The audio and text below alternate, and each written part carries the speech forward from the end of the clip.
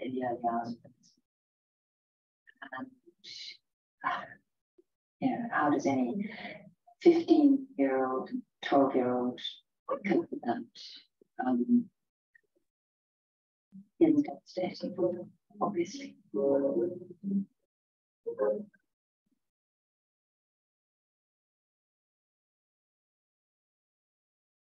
First, I want to pay tribute to Diana myself. She was an exceptional and gifted human being. In good times and bad, she never lost her capacity to smile and laugh, nor to inspire others with her warmth and kindness. I admired and respected her for her energy and commitment to others, and especially for her. What the hell is going on? Hey, everybody. This is what happens when everybody joins Zoom at the same time. We get an insight into what's happening in everybody's lives. So I just want to do a quick check. Give me a thumbs up if you can hear me, if you can see me. Let me make sure everything's working. All right, awesome. I see some familiar faces. People are still joining. So while we're waiting for everybody to join us, if you could just type into the chat where you're joining from, because I know we've got people from all over the world here today. So it'd be really, really cool to see where you're all joining from. So yeah, just enter into the chat. So I see Venezuela. Elena says she's in school. Rio de Janeiro in Brazil. That's Jonathan. Jonathan, it is one of my dreams to go to Brazil. And I've heard Rio is amazing. So I'm very jealous. We've got Wales in the UK, Windsor, Portugal, which is one of my favorite places on earth. Sweden, calls in Sweden. Awesome. South Korea. We've got Paul in Manchester. Paul, good to see you, man. Laura in Brooklyn, New York. Wow, this is really, really awesome. Let me see. We've got Amira in Tunisia. Amira from LinkedIn. Really, really cool to see you here. Serbia calling. Kind of like the Eurovision a little bit. Awesome. All right, cool. So what I'm going to do, I'm going to jump into the presentation. I'll just make sure everything's working okay. I'll tell you you all what the plan is. And then, yeah, so if that sounds good, just give me a thumbs up. Okay, fantastic. And yeah, we still got some people joining. Awesome. All right, so first test. Can you all see my screen?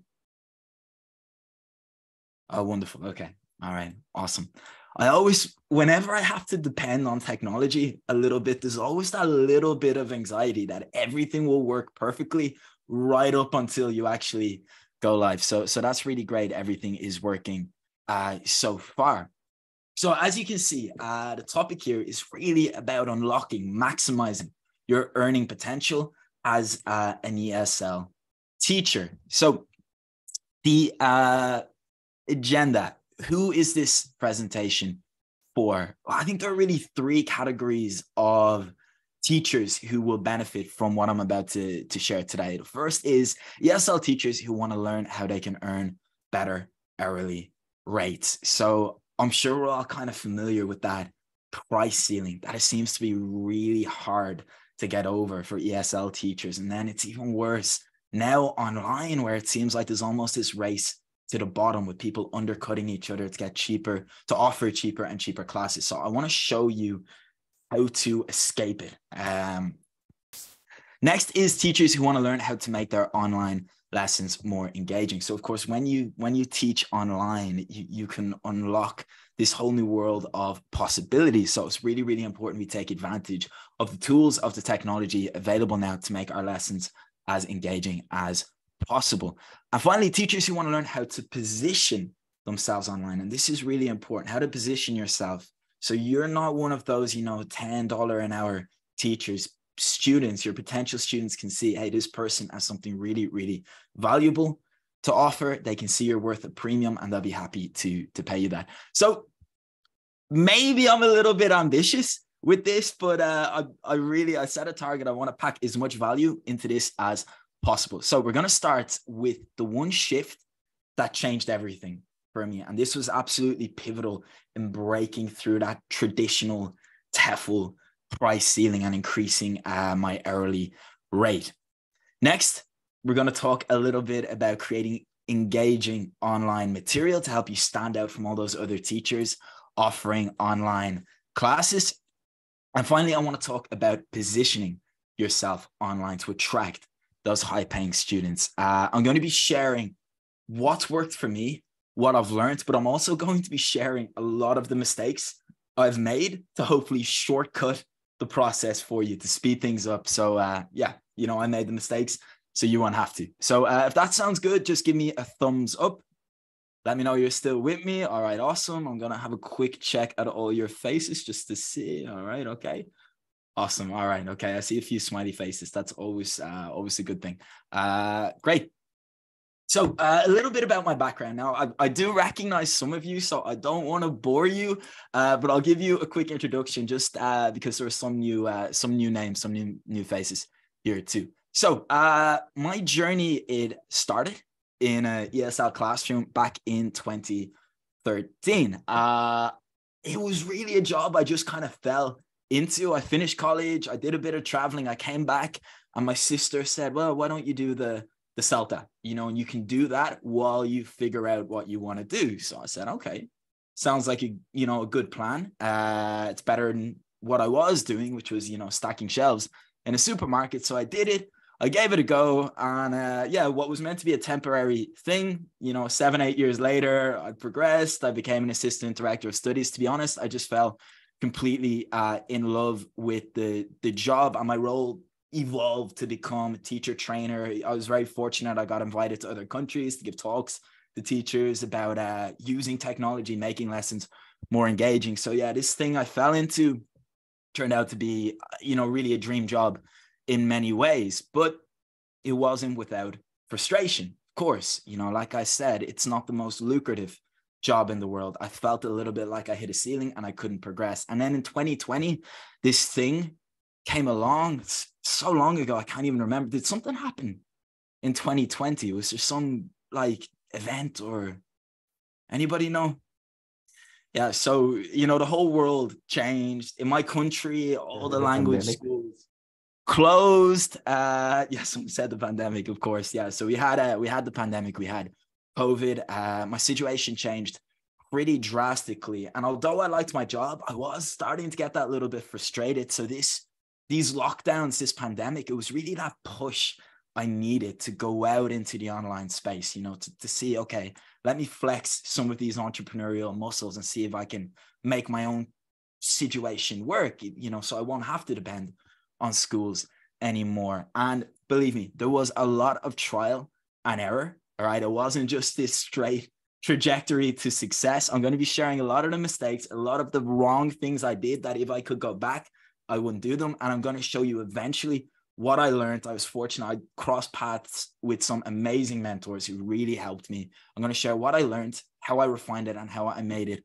work for me. So hopefully all of you enjoy the same success. So eventually I was very fortunate. I got to a point where I took my monthly earning purely as a freelance ESL teacher online up to just over €5,000 a month, which I think is, I don't know, maybe $5,300, $400, which kind of freed me up, it opened up this new world of opportunity. I started to travel. I moved to Portugal. I went to Mexico. I had a great time.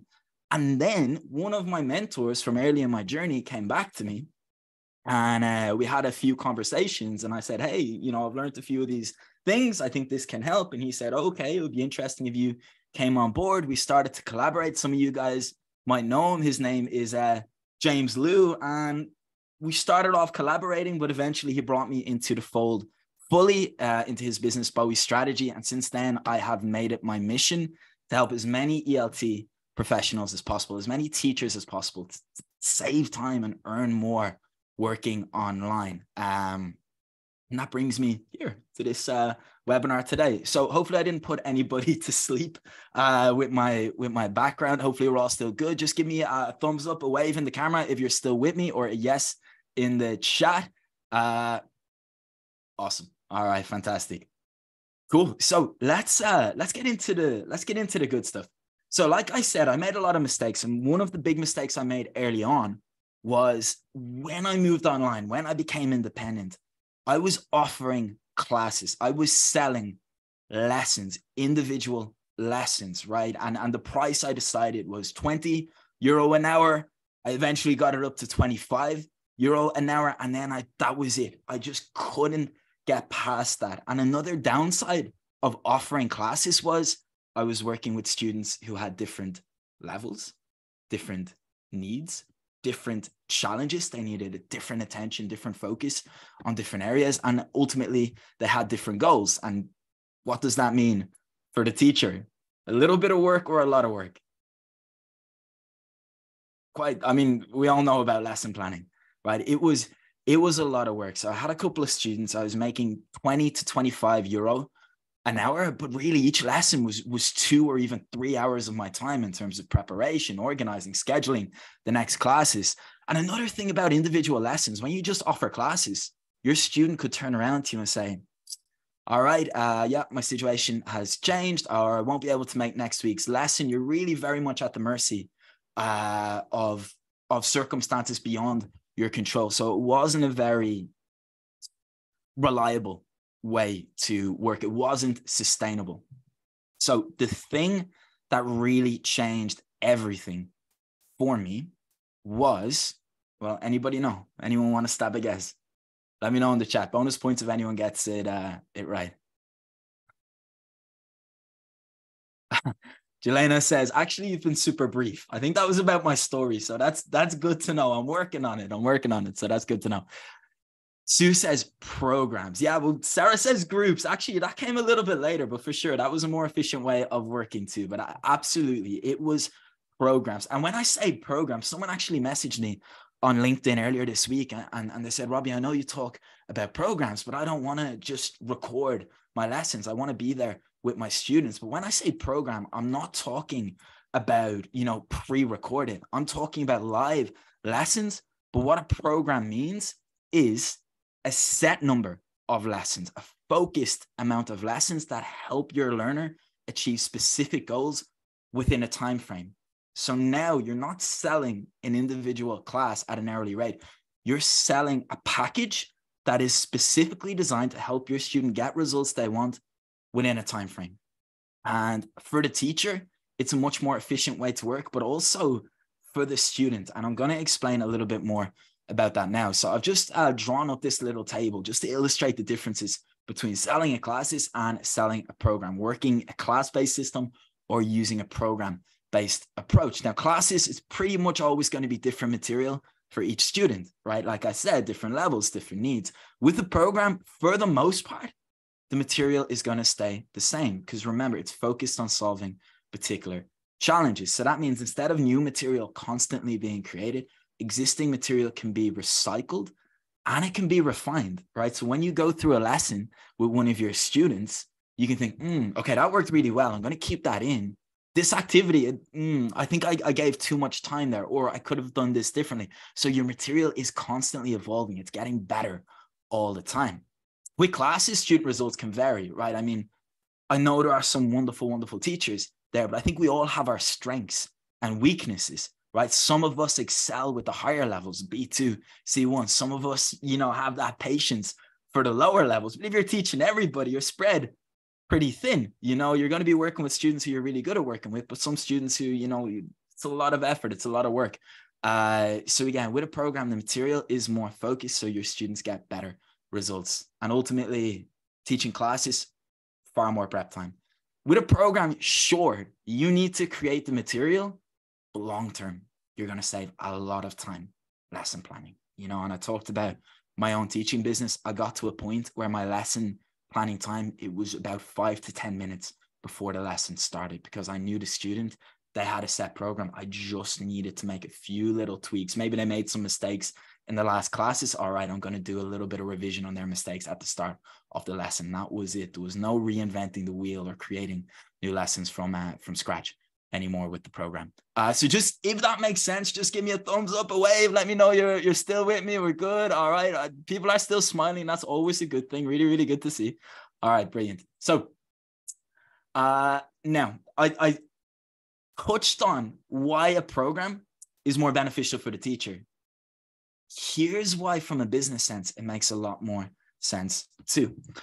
Most of your students, they don't just want to learn English for fun, right? They have a reason. Maybe there's an exam they need to pass. So for example, IELTS gets people into college, gets people into jobs in other countries, right? Maybe their company has an English proficiency test. Maybe they want to move to an international company, but the job interview is English, right? These are the underlying motivations people have for wanting to improve their English. And with these underlying motivations, they usually have specific problems with their English that stop them from reaching these goals. So some examples here: lack of confidence. I've lost count of the amount of times a student told me a lack of confidence, but we can get even more specific than that. When they go into those conference calls or those Zoom meetings or those face-to-face meetings, they have so little confidence and they're not sure they have the vocabulary to express themselves that they don't speak up. They don't give the best account of themselves. The opportunities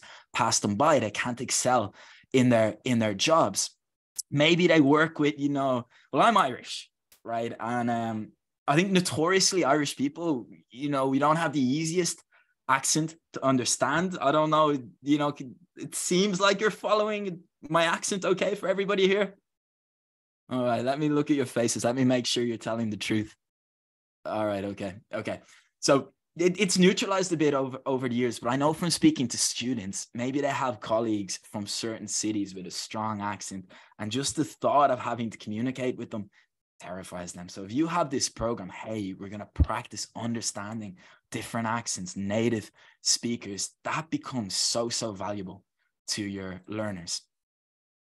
So brings us to the final point. If your program solves these problems and helps your students move closer to their ultimate goal, better jobs, moving abroad, getting that promotion, how valuable does it become in their eyes? I would argue more valuable than €20, €25 an hour. I mean, what's a new job worth to someone? What's a promotion? And if your program, if your classes help move them closer, look, you're not promising a new job, but you're gearing your classes to help them get closer to that goal, becomes very valuable. And that's a key point. If you want to break free from that threshold, that typical general English teacher price ceiling, this is the shift you've got to make. All right. Now, brings us to the next point. So one of my mentors told me early on that you can earn $100 an hour teaching English. And I don't know about you, but my first reaction was, to put it politely, I was skeptical. To put it not politely, probably, had some vulgar language in my head. I thought it was a scam. I thought there was no way, at 8 years, 9 years in the industry at this point, I knew the way things worked in TEFL. So number one, I thought it was impossible. Then I learned, okay, it's not a class. It's this focused program, this package you're offering, but still the program, it's only 10 hours typically. Maybe it's 12 hours, maybe it's 8 hours. Let's say one lesson a week, a 1 hour lesson over a period of 2.5 months. So that would be a 10-week program, a 10-hour program. How can we justify as teachers charging not just more, but considerably more for this 10-hour program than we were probably selling our classes for before, right? What's the justification? So I want to give you guys an example just to explain this point, because this is something I really went through, and thinking about it like this really helped me understand and just crystallized it in my mind. Well, what do you see? Just let me know in the chat.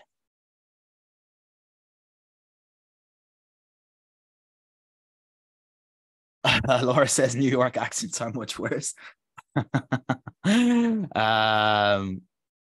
Lots of material. Frustration, the fellow student. Absolutely. Lots of material, right? Let's say this student, let's say hypothetically, he has a geography exam next week in his university. He's 1 week to prepare, doesn't know what's coming up on the exam. He's got all this material to go through. Pretty stressful, pretty time consuming, right? Hey, look, the material is there. It's available. It's probably available for free. Pretty much everything is for free on the internet nowadays. But this is the situation he's in. What if someone came along and said, hey, John, look, I know you've got that exam coming up. I know you're trying to learn everything. I know you don't have much time. I know you're stressed. I'm actually an expert on that exam. I understand it. I know the questions you get asked, and I specialize in helping people get great results in that exam. I've actually gone through all of this material for you, and I've carefully selected the most relevant material for you. I'm not going to waste your time. Only the most relevant things that help you get the result you want in that particular exam. So now all of a sudden, you don't have to go through 50, 60 books. Hey, I'll put it all together for you in this super focused guide. Maybe it's only like 20, 30 pages, right? In this student's mind, what's more valuable? Like those 50 books in the library, or those hundreds of websites or online articles, or this carefully put together 30-page guide with only the relevant information to help him get the result he wants in that exam?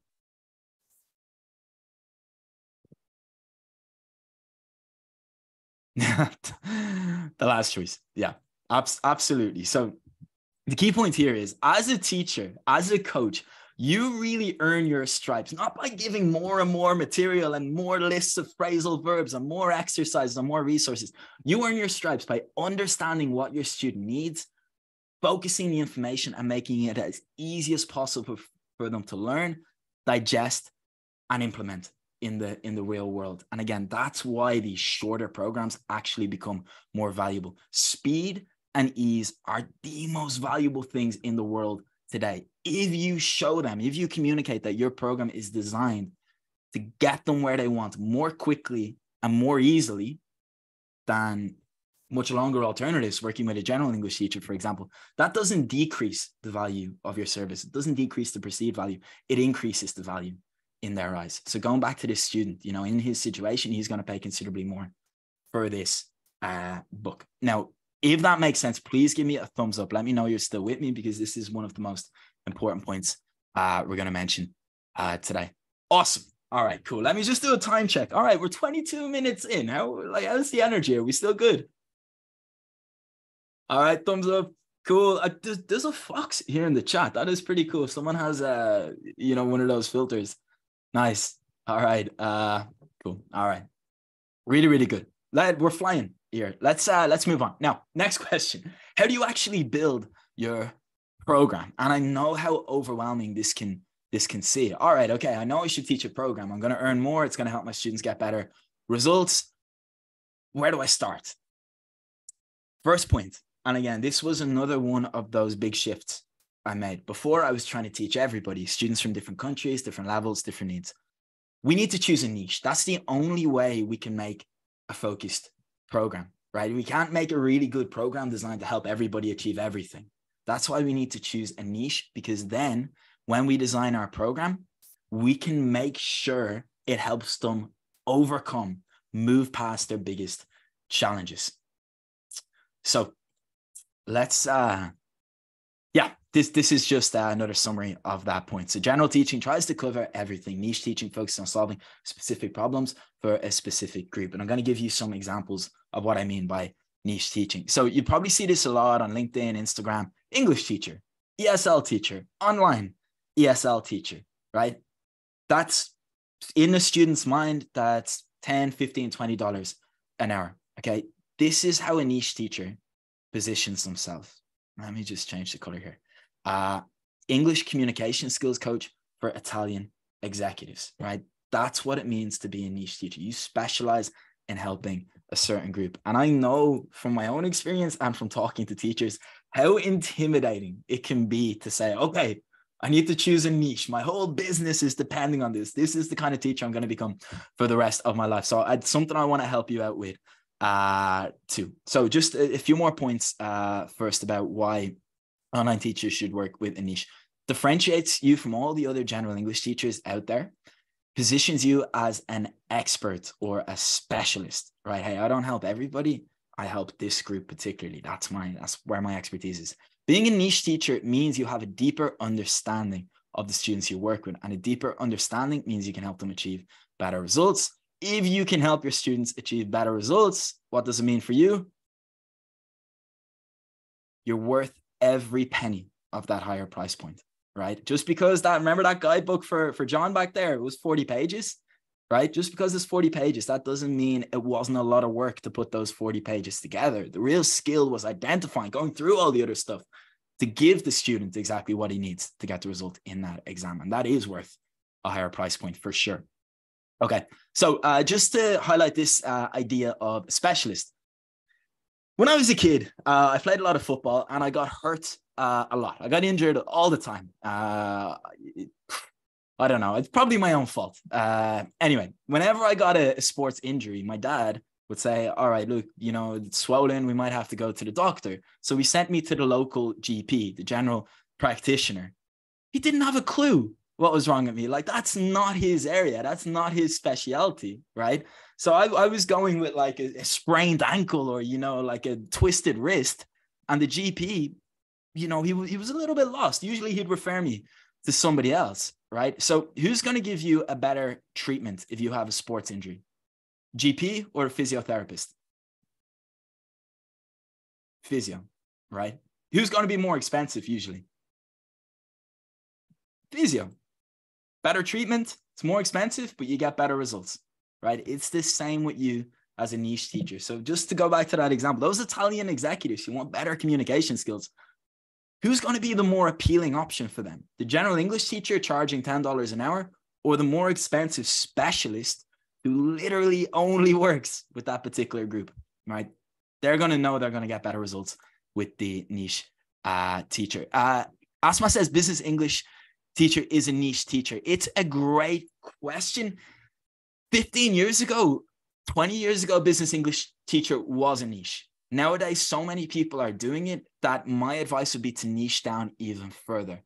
Be a business English teacher for a specific group or a specific nationality or a specific industry or a specific level, okay? Business English teacher now, it actually falls more in that general English category, okay? So be as specific as possible. And I'm going to give you some examples on how to do it. So this is the, I get asked this a ton and I totally understand it because it's the whole process I went through myself. So let me tell you about my mistake first. So when I started doing this whole thing and learned about niche teaching and program-based teaching, I decided, okay, tech, IT, tech, that's the industry I'm going to become a niche teacher in. Why? Well, the industry was booming in my country at the time. You know, everybody was working online during the lockdowns and there's a lot of money in it, right? So that was my logic. I'll go tech. Now, what happened when I went tech? Number one, I didn't have the passion. I don't know anything about the tech industry, about IT. I have no background there. And I wasn't particularly excited at the prospect of working with these people. So my motivation was wrong. I thought, okay, you know, there's a business there and there's money there, but that wasn't the right starting point for choosing a niche. So I went there, I realized there's a lot of work. It's very overwhelming. The amount of research I have to do about this niche is so daunting. And pretty much anyone in tech who saw me knew, like, this guy isn't a specialist. This guy doesn't get it, right? So that was my mistake. I went with what I thought the money would be and what I thought would be a good business. Now, what I learned through a few iterations was what I should have done. I should have made sure the niche I decided to work with ticked these 3 boxes. Number one, does the prospect of working with these people excite you, right? When you think, I'm going to build my business around helping this group of people, like, do you feel it? Like, do you feel that resonate in your heart? Like, does it excite you? Do you feel passion about working with them? And this is the reason I put this as the first box. If the answer is no, every other thing you do in your business is going to feel 10 times harder. Okay, so you've got to start here. Which group am I passionate about helping? Am I excited at the thought of working with these people? Then, of course, hey, it's a business. Like, you know, we're not a charity, right? We're here to make money. We're here to pay bills. Is this group a viable business? Number one, do they have a need for English, let's say communication skills? That's your specialty. Do they have a need? Now, remember, underlying motivation is really important here. So does this group need better English to get better jobs, better opportunities? And number two, can they afford to pay for your program? Of course, this is important too. So I told you I started on tech, quickly realized I wasn't passionate about it and I just didn't really have any knowledge. So it was very difficult to position myself as a specialist. So I decided, what do I know? Well, I work in Dublin. In Dublin, we have a huge Brazilian community. Most of my teaching career, you know, my classes was usually 70, 80% Brazilian students. And I taught primarily intermediate, upper intermediate level, advanced level sometimes. So higher levels. So I said, okay, let's do communication skills for Brazilian professionals. So where did I start?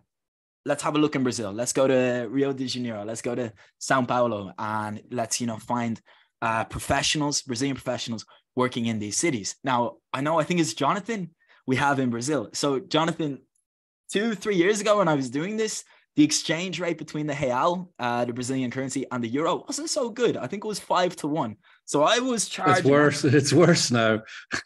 It's gotten even worse. So yeah, I was charging. My starting point for this new business, it was €60 an hour, meaning €600 for a 10-week, a 10-lesson program. Mm-hmm. Now, for a Brazilian based in Brazil, that wasn't €600 from their perception. That was about €2,500. Now, I did not have the sales skill to make that kind of sale, to communicate the value. Hey, it was valuable for sure, but I'm not sure it was worth that much to someone. So that was the first mistake I made. So Brazilians based in Brazil wasn't a viable business. But hang on a second. In Dublin, there's a huge Brazilian community. And I knew from working with these people, these Brazilians, that one of their big frustrations was back in Brazil, they were lawyers, they were engineers, they were working in IT. And then they came to Ireland and they tried to get jobs in their area. They had all this experience, all these technical skills. What was the missing ingredient? English, right? Hey, they're living in a Western country. Euro is their currency. So now they have a need and they have the financial means to pay. So that's what I mean about ticking both of these boxes. They've got to have the need, but they've also got to have the financial means to pay you what you would like to earn, which is, you know, a higher price than the typical general English teacher. So if that makes sense, just give me a thumbs up. Let me know you're still with me. Good. All right. The fox, I think the fox is smiling. Hard to tell. All right, cool. We're all still here. Awesome. There's one more box we need to tick, right? And look, this is less important than the other two, but it's still important. Do you have any knowledge and or experience of your niche? The reason this is less important is you can always do research. You can always learn. Hey, we're always learning, right? We're always learning new things. But if you do have that little bit of knowledge, that little bit of background information, right? So working with these Brazilians, I had that bit of insight. I knew English was that missing gap, stopping them from getting those better jobs in their area. So when I positioned myself online, I could speak to that desire. I could show I understood. And it was very, very effective in terms of attracting students. So this all makes sense? Awesome. All right. So when you're thinking about your niche, this is the process I want you to go through. And I see some people making notes. Like if I go through a slide too quickly and you don't have time to write everything down, please don't worry. Everyone here is going to get a copy of the recording. So yeah, I don't want to see anyone like frantically taking notes like I used to do in college. Okay. So how to build your program. It's actually not that complicated. Okay. So remember, now we have a niche. We've got to identify what their 3 biggest problems or challenges are, right? Once we identify the 3 biggest challenges, let's say hypothetically, one is confidence, right? Let's say having the vocabulary to communicate in important situations and having the confidence to do it, right? Let's say that's one. Number 2 is job interviews, right? One of their desires is to get a better job, but English job interviews just scare them so much. You know, the thought of answering the questions in English is really difficult. So you're going to help prepare them for job interviews. Number 3, let's say writing emails. This was something I got a lot. You know, my students used to tell me, like, I have to write emails to my boss at work and I reread it 10 times before sending it because I'm so anxious it will accidentally sound rude or like I've made a mistake that will make me look bad. So they're just 3 examples of problems. Obviously, it depends on your niche, right? And there's a little bit of research involved in terms of uncovering them, but I'm going to show you how to do research as well today. And then once you've got the modules, select a lesson material that will help your students reach their goals. And remember, it's not about more. It's about quick and easy. That's where the value is, focused. So, you know, I work with some teachers sometimes purely just on course creation and lesson planning. And they always tell me, look, Robbie, I'm charging $50, $60, $70, $100 for my class. I want to give them as much as possible. But remember, that's not where your value is determined. Your value is determined by giving them what they need. And that's more valuable than more, right? Just what they need. Okay. Cool. So I wanted to talk a little bit about research because it is so important. So let's say you need to uncover the three biggest challenges. So there are a couple of methods to do research. And, you know, we have one big one in 2023 that wasn't possible before, which I'm so jealous of you. If you're just starting this journey now, I'm so jealous because if I had this, it would have saved me so much time.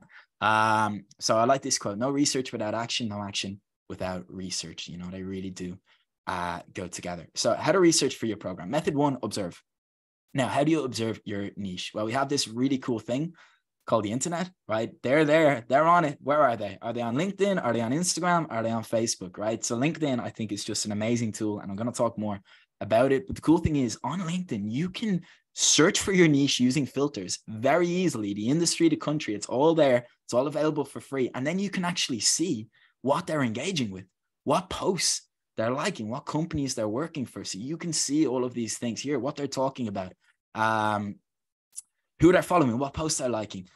Do you have any competitors as well, right? Is there anyone working in a similar niche? That's not a bad thing, right? If they're doing well, what that means is it's possible. If someone else can do it, you can do it too. And the cool thing is you can learn a lot from observing them. They've already figured out a lot of what works. So find your competitors, learn from them.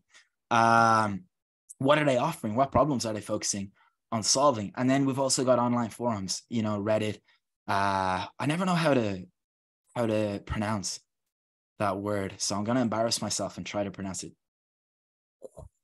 Quora, I think. I don't know.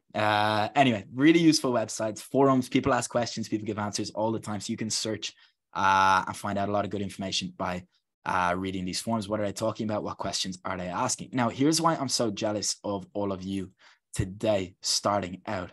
ChatGPT came along. And I don't know how you feel about AI and the pros and cons. And there's a whole big debate to have there. But the way I look at it now is we've got this lovely window of opportunity. Well, all of this technology is pretty much available for free. They haven't brought it in under, you know, they haven't put the red tape around it yet. It's there for us all to take advantage of right now in this moment. Here's how you can use it to quickly learn about your niche. So here's a prompt you can use in ChatGPT. You can do this today. Tell me about the biggest challenges. We could even add the word 3. Here are the 3 biggest challenges your niche might have when it comes to performing action your coaching helps it, when it comes to communicating in English in work. So for me, this is what I would have done 3 years ago. Tell me about the biggest challenges Brazilian managers have when it comes to communicating in English at work. And to be honest, it came up with some gold there. Pretty much it came up with the program pillars in 10 seconds that it took me about 6 months to figure out myself through my own research. So it brought up things like cultural differences, technical vocabulary, so industry specific vocabulary, articulating ideas, negotiating, understanding spoken English, different accents, fast-paced conversations, written communication, expressing our thoughts clearly, emails, reports, presentations. It gave me some really, really good stuff there in about 10 seconds. To be honest, this is gold. And it was very, very similar to what I actually ended up with after 6-7 months of research, plus 8 years experience as well, working with Brazilians. And when I realized ChatGPT can now just provide it for people instantly, I had some mixed emotions, to be honest. But I'm happy for you here if you're starting to be able to take advantage of this technology. All right, so you've done your research. Now it's time. Let's create the program. Break each of these problems, challenges into the modules or pillars of your program. Each pillar is designed to help your clients overcome a specific challenge. So here's something really similar to what I ended up with. This was kind of my 10-week program that I was offering to students. 1 lesson a week. The lessons were typically 60 or 70 minutes. First pillar was expanding knowledge of key business English vocabulary. So especially for communicating in meetings, you know, introducing items, wrapping up, you know, mentioning the agenda, this kind of like functional language that can get them results quickly. I shared a lot of. Module 2, express yourself confidently in presentations. So a lot of my students were nervous about, you know, delivering presentations, speaking in front of their colleagues. And 3, writing professional sounding business emails. They were terrified of their written English giving a bad account of themselves, or even worse, accidentally coming across as rude. Because, you know, languages like Spanish and Portuguese, they tend to be a little bit more direct than English. You know, English, we have these lovely little phrases like, would you mind if I, you know, or, you know, which it's kind of unusual for a Spanish or Portuguese speaker. So when you can actually give them these phrases that later that day they can use, super valuable, you know, way more valuable than a list of 30 phrasal verbs with no context. Okay. And then again, it just goes back to, that's where you're going to earn your stripes as a program-based niche teacher. Okay, I'm going to take a pause now, first of all, because I want to catch a breath, but also because I want to check in with you. So we've got a really, really great attendance here. We've got 36 joining us live. I think nearly 100 registered for the event. So thank all of you for making it live. If you're watching the recording, thank you so much. And yeah, just let me know if you're still with me, if everything makes sense so far. We've got a wave. Let me see what we've got Teacher Ali. There's Margaret. Great to see familiar faces. Maggie, William, Dennis, great to see you. Okay, awesome. So, all right, we know our program. We've got that map in our mind. We know our niche, right? We've got the plan. Now we've got to put the material together. So when I like searched for, you know, business English lessons, business English material online, this is the kind of stuff I was finding. And I don't know about you, but like, how do you feel when you look at this kind of material? Yeah, so I can see Sue yawning. It's great because I think I actually added an emoji. Yeah, I did. Yeah, because that's exactly how I felt as well. And you know, that's if a student, my ultimate aim. Now I started at €60. My ultimate aim was 100. If they're paying that much, I just felt. Imagine they go to the first lesson and this is what they see. You know, so doesn't really do a lot to, you know, inspire confidence or give that premium feel to your classes. Now, I was very fortunate. I mentioned, you know, I had that 8 years teaching, 9 years almost teaching experience before. For a lot of those years, I worked in a school that had these really cool electronic whiteboards and projectors. And what I learned is instead of like photocopying the textbook, if I put my lessons into PowerPoint slides, as a teacher, it gave me so much more control. Like, I don't know about you, I used to hate just giving them a page full of information because they can read ahead. They know what's coming next. You know, you can't focus their attention. Like, there's no surprise, there's no suspense. So when I use these slides, these PowerPoint presentation lessons, I found it was such an easy way to engage my class. And kind of the fortunate thing is, like, obviously 2020 rolls around and everybody is working online. Well, because I had years of experience making these presentations, I was pretty well positioned. Just these lessons just instantly transfer into the online classroom. So I definitely got a lucky break there. So I just want to outline some of the benefits of using slides instead of using like those kind of A4 sheets. Focus. I think this is the most important. You have full control of the information visible on the screen at any one time. Your student is only going to see exactly what you want them to see. And I love eliciting. I love creating suspense. I've done it in this presentation, right? You know, I have stuff popping up on the screen. I know it's going to be kind of long. I don't want to bore you. I want to keep you engaged. So it's the same thing, right? In your classes, you can do the same with your student. You can direct your students' focus. No more students reading ahead. Engagement is another really cool thing. And I'm actually going to illustrate some examples of this for you on the next couple of slides. But, you know, you can really play around with some dynamic interaction patterns. And the third thing is authentic materials, right? The internet is this amazing, endless resource of videos, articles, blogs, you know, everything. And in an online lesson right now, it's just a click away, right? If we wanted to watch a video together, I could literally just click something and we're there in seconds. That is amazing. So we can incorporate these authentic, these real world materials very easily into the online classroom. And all you need, everybody has a different setup, right? I love simple things. I used a free Zoom account at the start and I used a free PowerPoint. And that was it, right? Now I'm using, the paid account because we do these webinars. We need more people. We need more time. But at the start, you can get all the tools you need completely for free. And I want to show you some of the results. So I talked about my own program. So here's how you can actually present the material in a more engaging way. So let's say we're in an online class right now. Business English, vocabulary. I want to talk about buzzwords. A lot of students aren't going to be too familiar with the term buzzwords, but they might know the concept. So I could have listed some ideas. Have you heard this term before? What do you think it means? Let's check it out. Jonathan, can you read this paragraph for me? I can be annotating. I can be highlighting things. All I need to do is click the mouse to progress to the next slide, and I can illustrate how important it is. There are a lot of buzzwords in the business world, so it's important to get familiar with them. Are you ready? Yes? All right, awesome. Let's do some practice together. Move into the next slide. All right, quick matching exercise. I'm going to give you 60 seconds. Work alone, and then we're going to compare. Let's see if you can match up the buzzword with the meaning. You can give them permission using Zoom. They can draw on the screen. They can match. They can circle. They can do whatever you want. You as the teacher have full control over that. Then we can do a little, so I think someone else is drawing there just to show. Then we can introduce some more controlled practice. Let's complete the sentences. Okay, what do you think? Sue, first sentence. Okay, there are a few important points to discuss here, but I'm a little busy at the moment. Let's later in the week. Which of these buzzwords would make sense in this context? Circle back. You got it. So again, everything is triggered. Super easy, super seamless for you as the teacher. I love gamification. All right, let's gamify it a little bit. All right, Marge, you're at work tomorrow. All right. If someone says this to you, what did I mean? I'll ping you later on. What are they talking about? All right, Marge. Yeah. Okay. Sue, do you agree? Let's move on. All right. What about if they say we'll have to circle back?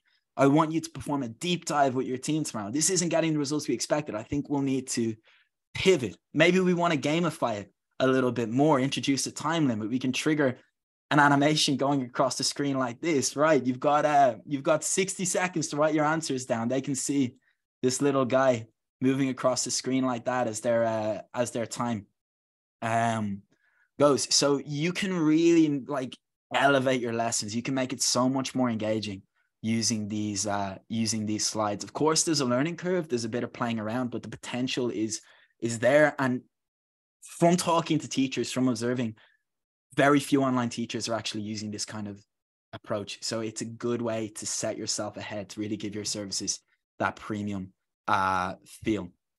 Again, I'll just idioms, introduce the concepts, gamify it a little bit more. All right, here's an idiom. In this context, what do you think learn the ropes mean? Listed ideas, trigger the answer. And I talked about authentic. I had this as one of my lessons before Will Smith unfortunately tarnished his reputation at it was the Oscars last year, right? Yeah, so part of my course is focused on intonation, right? And how you can become a more engaging speaker, because English, we have a very, the stress pattern is very important, right? We emphasize the content, whereas the verbs, the nouns, and all the best speakers in the world, they do this very well. So I used Will Smith as a case study because back then he had a great reputation. Everybody loved Will Smith. So I did a little introduction. We watched the video together. We listened, and the students would then identify, the patterns, what we talked about. Then it can be turned into a comprehension. So I'm wary of the time. I just wanted to illustrate some of the possibilities you have with your online classes using these slides, using these presentations.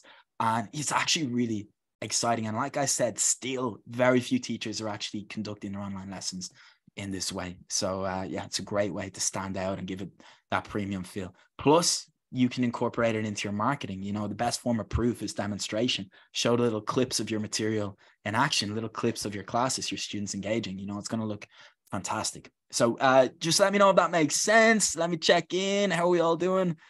Asma has some, phonetics here, the British and American English. Awesome. Just going to scroll up the chat. Once my students when I was teaching English for business communication. Okay, cool. Quick time check. 49 minutes. Okay, how is the energy? How are we doing? We all good? Okay. Cool.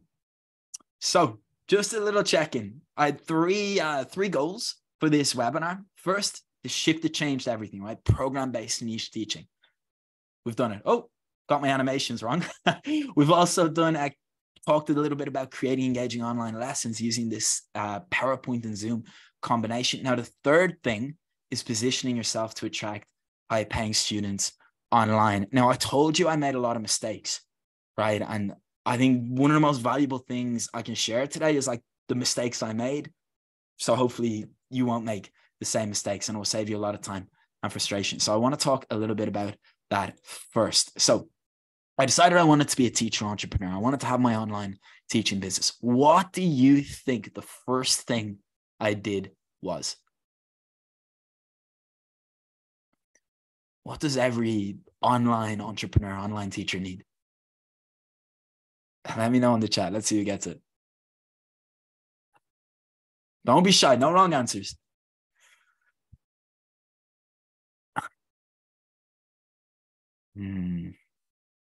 Okay. I thought, promote your business. Yeah, promote my business. But the way I decided to promote my business, Asma, was a website.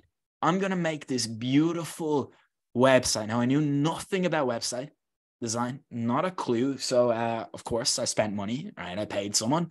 I paid for a website, and I created this beautiful website advertising my lessons. The prices were there. They could click a link. They could book a call. What do you think the problem was with that? Number one, it took a lot of time and I had to spend money. But number two, what's the problem with having an amazing, fancy website?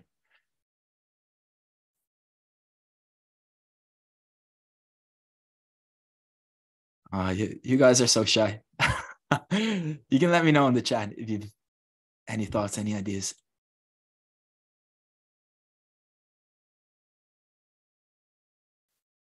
So imagine you decide you're going to build this beautiful 5-star hotel, and you build it in the middle of a desert, and there's no road for anyone to actually stay in your hotel. So your hotel is there. It's beautiful. Hey, it has everything. It's amazing.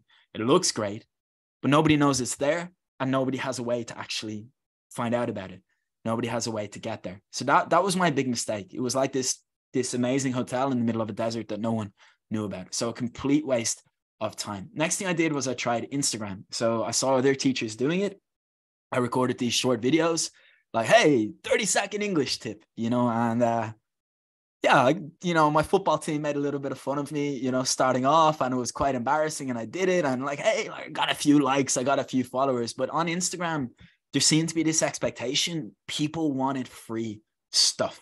People weren't really in that mindset where they're ready to pay, and they certainly weren't ready to pay a premium rate, right? The typical Instagram user just didn't have those expectations. So again, I still have that Instagram today, but and in terms of a business tool, it's not very effective for me. So thankfully, I mentioned I had a lot of, I was fortunate to work with a lot of amazing people. One of my mentors introduced me to LinkedIn. Now, previously I thought LinkedIn, it's just, it's like your online CV. Well, there's one really, really cool thing about LinkedIn. This stat is actually, as of this year, 2023, it has 875 million users. 1% of those users are posting content, right? As of this year, 2023. Now on Instagram, what percentage of people are sharing content? Like, a lot. Everybody's an influencer. Everybody's a coach. Everybody's an Instagram. On LinkedIn, it's a tiny, tiny minority. What does this mean? It's an excellent platform for teachers to grow their business. Now, I have no idea how long it would take me on Instagram to get 10,000 followers, but very quickly on LinkedIn, I was able to get a couple of thousand followers because there weren't that many people in the feed doing what I was doing. So it is a wonderful tool to grow your business. The next advantage is you can find and connect directly with your niche. You have filters, type in a country, type in an industry. You get a list of people. You can message them directly, introducing yourself. Of course, there's a right way and a wrong way to do that, but that would be a topic for another day. And you can convert your new connections. So I talked about a website where your LinkedIn profile actually has everything it needs, all the potential to be turned into a landing page, which means when you connect with these people, you trigger that bit of curiosity and they go to your LinkedIn profile, you position yourself as the right person to help, and you make it very easy for that person to take action. So you can use LinkedIn to effectively generate students. Now, of course, there's a learning curve here, and there's a right way and a wrong way to do things. But, after some time, practice, trial and error, of course, I got to a point where, I was consistently connecting with people, and pretty frequently, every week, I would get 4 or 5 messages looking like this. This person actually reached out to me. I think she saw a piece of content. I'm interested in your English program to help me improve your English. So an interested client. He actually became a client in a group class. Hello, Robbie, how are you doing? I'm interested in your English Accelerator program. Now, they already knew what I was doing. They knew who I was working with, and they knew I had a program. And that was all down to my positioning, right? And I'm going to show you guys how to do the same. Could you tell me the price of your program? So instead of me, like, constantly putting out videos and, people are actually coming to me. So you guys ready? We're going to talk a little bit about marketing now. So we're going to do a little pivot. I know the first was kind of teaching. We're going to get into some of the marketing stuff now. You ready? Not everybody looks overly enthusiastic at the marketing thing. Look, I know it's pretty common. We're teachers, right? At the end of the day, we're teachers. But if we want to succeed independently, this is an important box we need to tick. So I'm going to give you as much actionable advice here as I can. So your LinkedIn profile, this is now your website, right? It has two main purposes. Number one, show your prospects, right? Your niche, when they view your profile, you're the right person to help them, okay? You understand them, you have solutions, and then make it as easy as possible for them to become your client. And I'm going to show you how to do both of these things today. Let's talk about a mistake. And I'm not calling anybody out here. I see this all the time on LinkedIn, okay? Many teachers forget who the profile is for.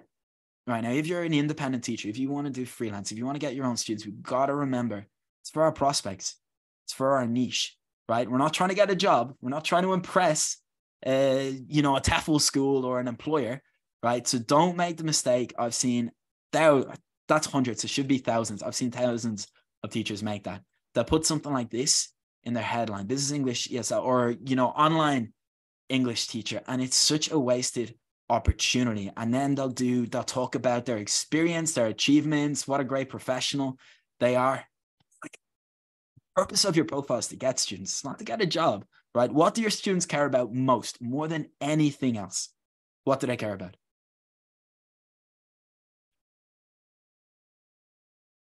Themselves. They care about themselves, right? So what will mean a lot more to them is demonstrating you understand them. That means way more than, hey, I got this Delta qualification 3 years ago, or, I did this teaching workshop in whatever, right? Demonstrating you understand them, speaking directly to them, talking about their goals and challenges is the most effective way to position yourself as the right person to help. If you don't show you have a clear understanding of your niche, how are they meant to believe you actually have a solution? How are they meant to believe your program will actually help them? So the understanding needs to come first, and we need to clearly communicate that. And remember, I talked about like the wrong niche, the tech.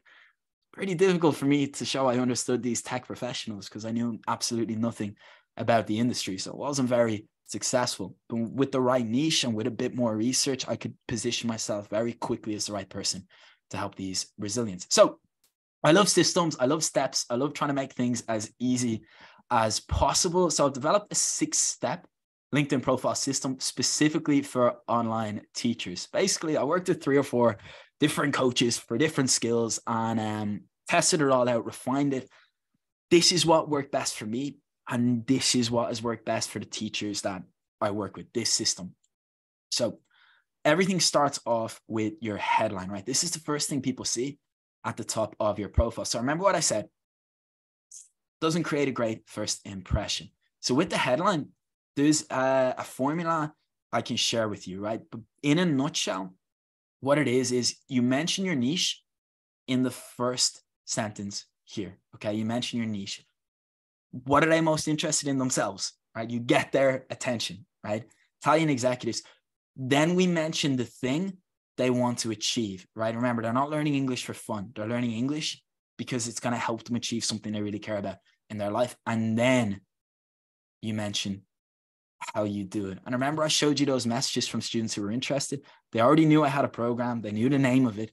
So they saw this all communicated clearly right at the top of my profile. Then just a little bit of social proof here. And again, your LinkedIn profile has a place for testimonials too, and a little call to action here as well. Message me for more information. So that would be a much more effective headline formula. So here's something you guys can take with you today. I help niche achieve biggest dream by improving specific skills in specific time frame. So I'd strongly recommend using this or something very similar as your first sentence on your LinkedIn profile. Okay. Everything makes sense so far? Great stuff. All right. Asma says, marketing is what makes us grow and expand in the chat. Totally. And like, it was a really important like realization for me. Being a good teacher wasn't enough to succeed independently. We do need to level up in that other skill set, that marketing stuff too. And then they both work in tandem. All right. Next up is the hook. Anyone seen this term before? Anyone familiar with the word hook? See some people smiling, nodding. So you might know in your LinkedIn About section, when someone goes to your profile, if they scroll down, you have this About section. Now, all someone is going to see is the first two lines here. There's only one job here, right? Now, remember the mistake I said, 15 years experience, Delta, blah, blah, blah. All they're thinking about is what's in it for me. So we need to trigger their curiosity and do everything we can to get them to click this button here, to see more. So here's how you can create a hook. So the only purpose is to get someone to click see more, not just anyone, right? Your niche to click to see more. Here is the most effective to do it. Challenge your reader and trigger some curiosity.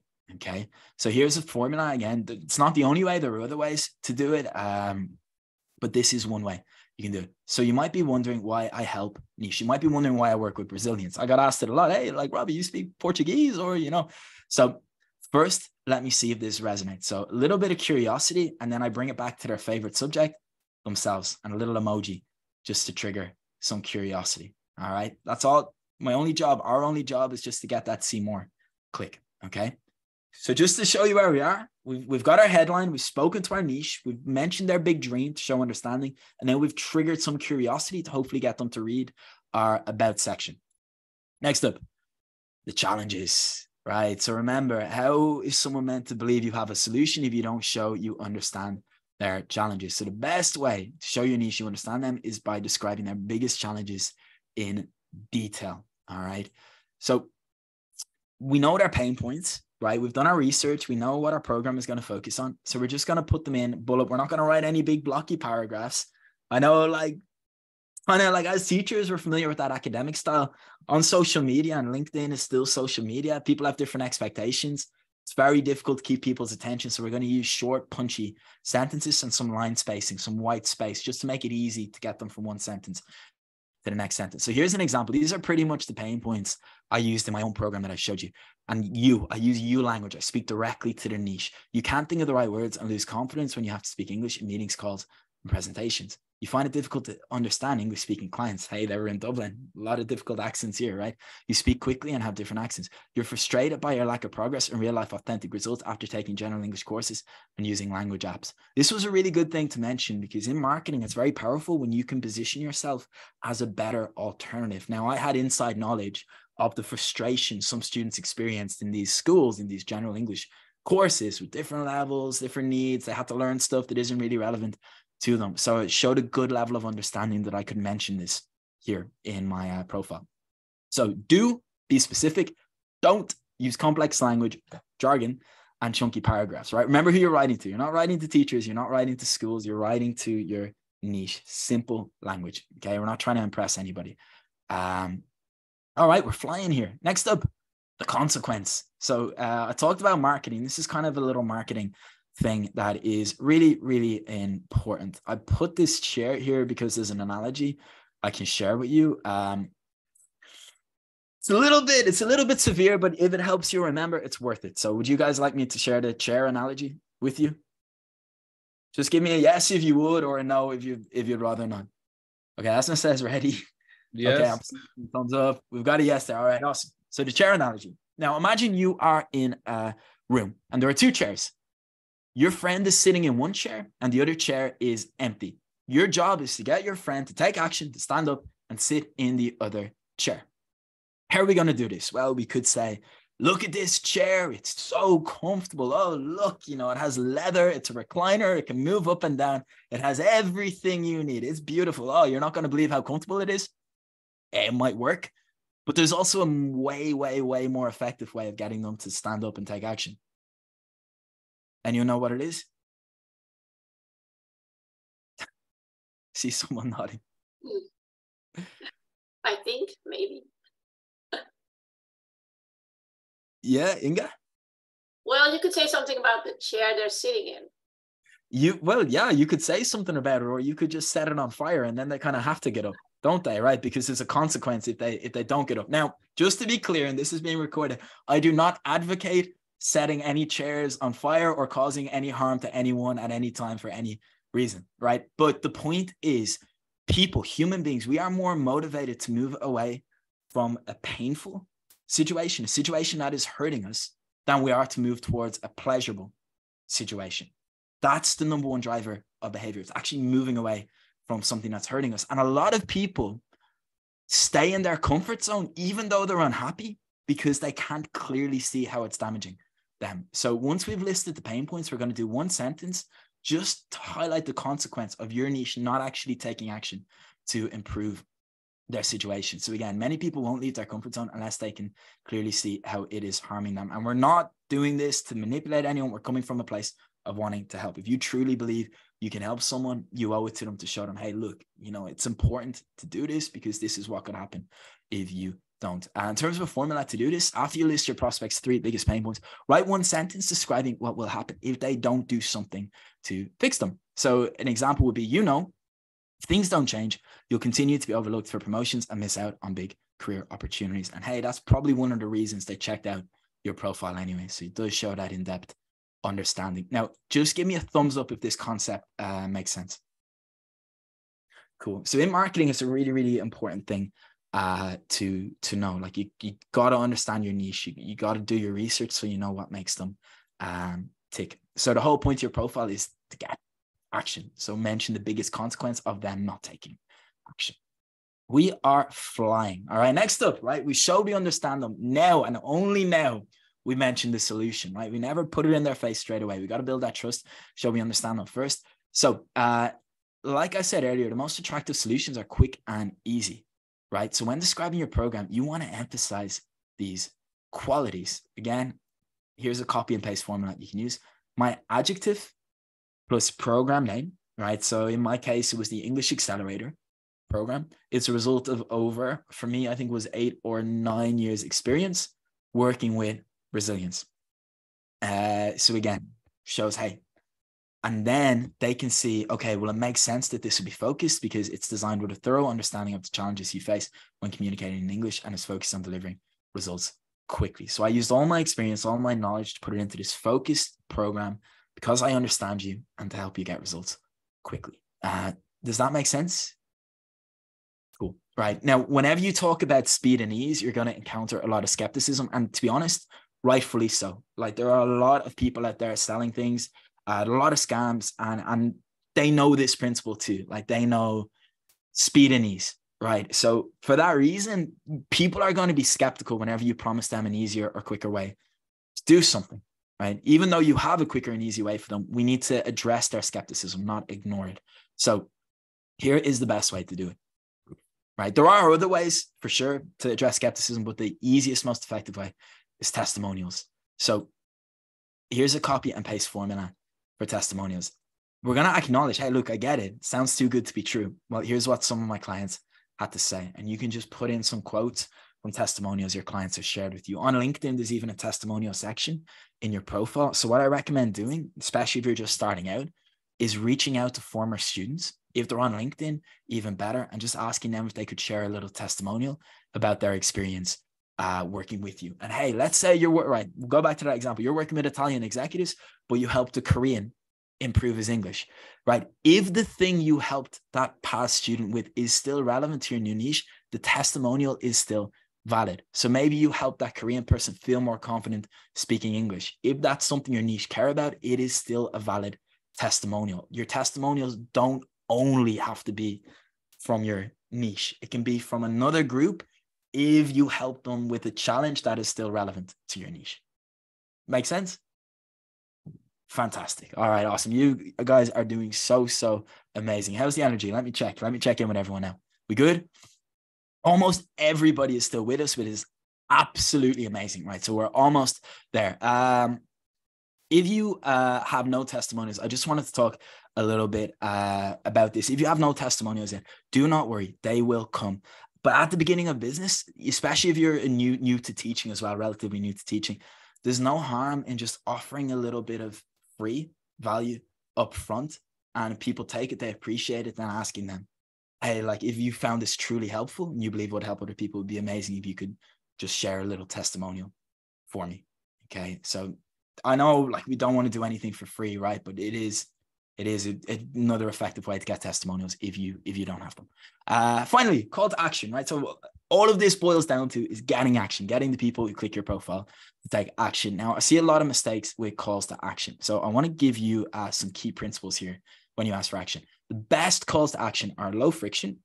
So for example, we're not going to use language like buy my English course for $1,000 today, right? We're not going to use that type of language. It's high friction. It can build a wall. It can build an obstacle. And another mistake people make in their calls to action is they have multiple different things you can do. Hey, like you can book a call up here, or you can send me a message here, or you can check this thing out over there. Well, the more options you give someone, the less likely they are to take any option, right? So just in terms of visualizing it, you don't want your call to action to look like this. You want it to look like this, a straight line, as easy as possible to act upon.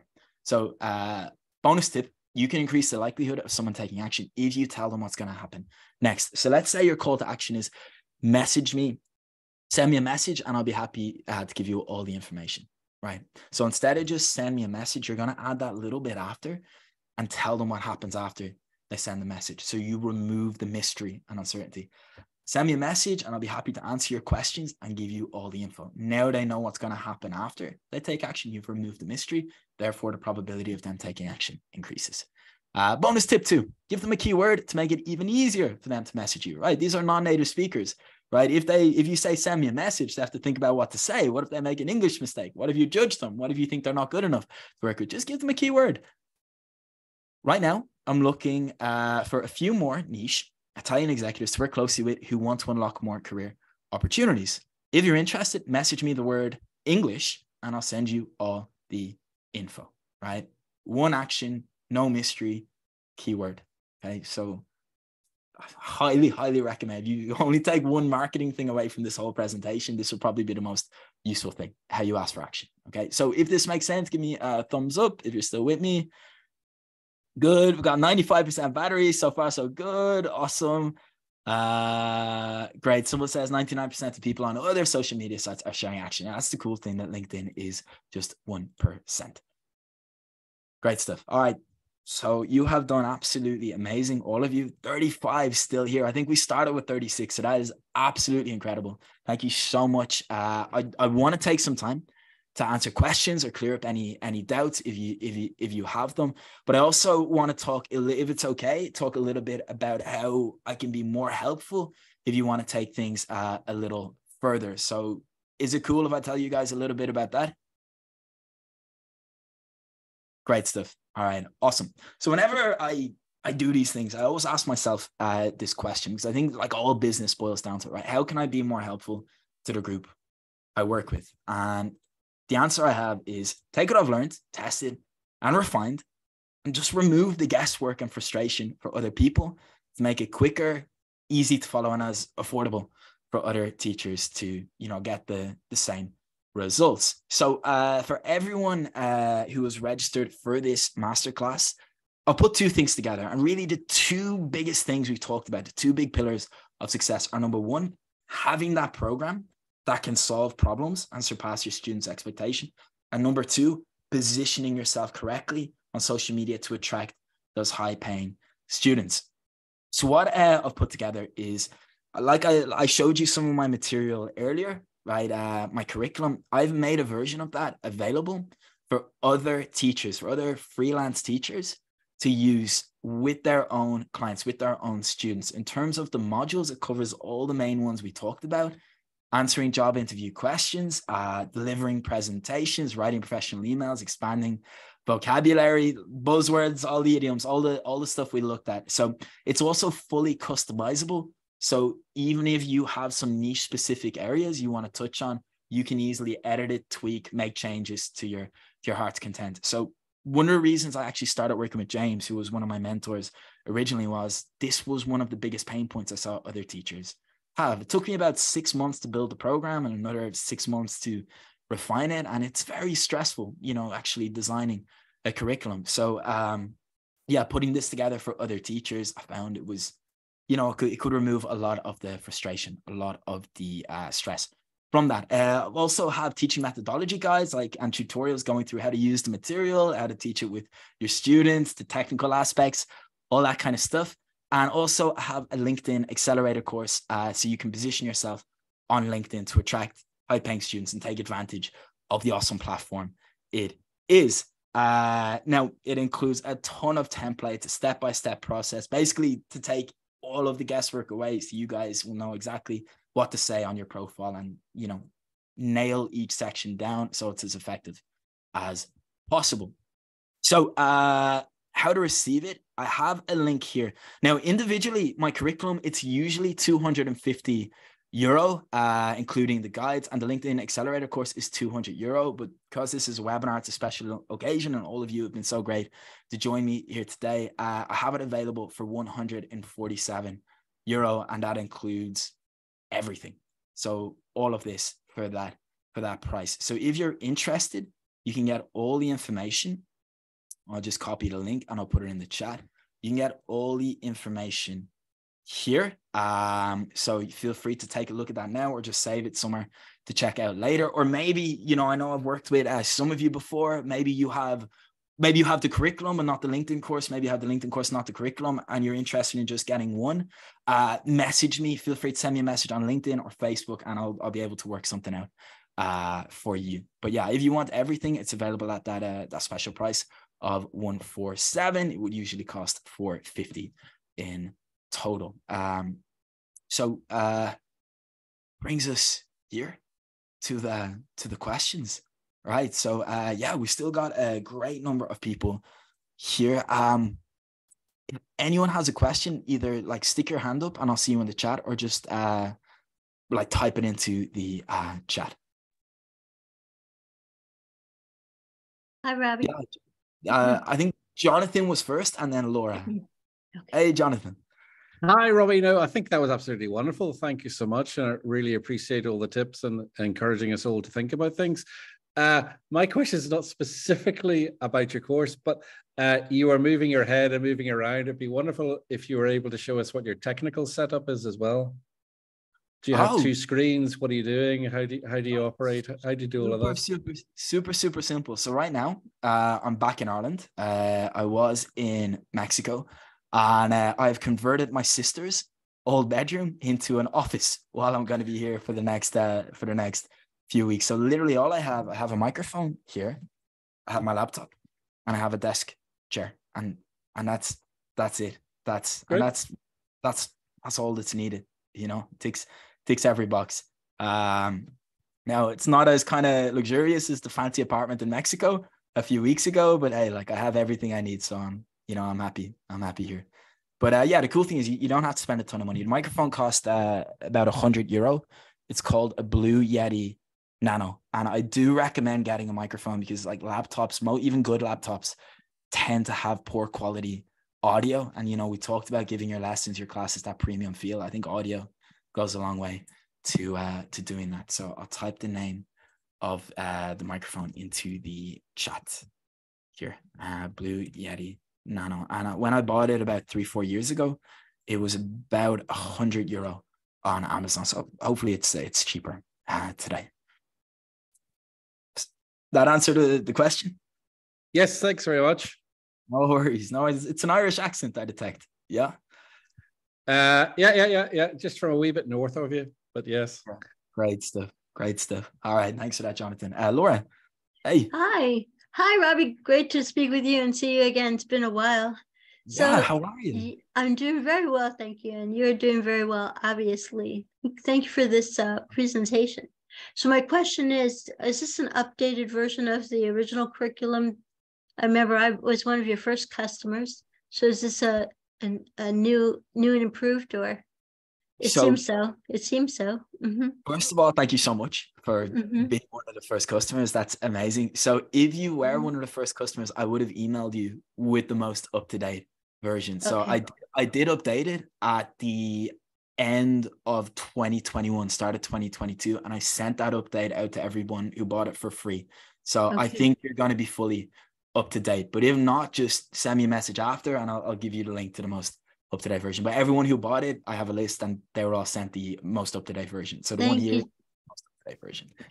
Oh, so this is good. Thank you so much. And then the other question is, the problem is that the niche sometimes is too big, I think. You know, it's too broad, because I'm doing everything that you've said. And there were some personal things that had gone on in my life, so I had to leave the business for about 4 months, but I've been really consistent from January up until now.